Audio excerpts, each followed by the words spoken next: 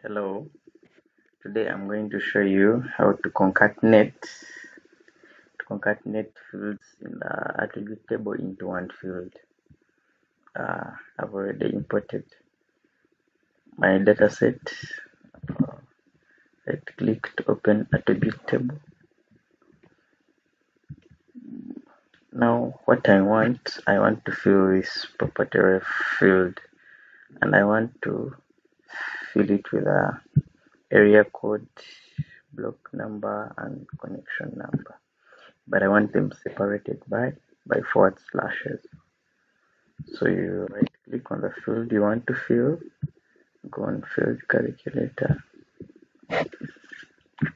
then under here I'm going to select Python parser, sorry.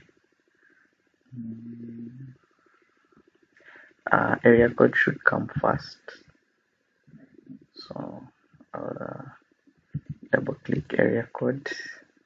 Then to concatenate, under Python use a plus, then I want it to be separated by a forward slash, put a forward slash, put a plus to concatenate the next field, which will be the block number. Scroll here, double click, put a plus to concatenate with a forward slash, then put a plus, concatenate with a connection number, then hit enter. And that's it.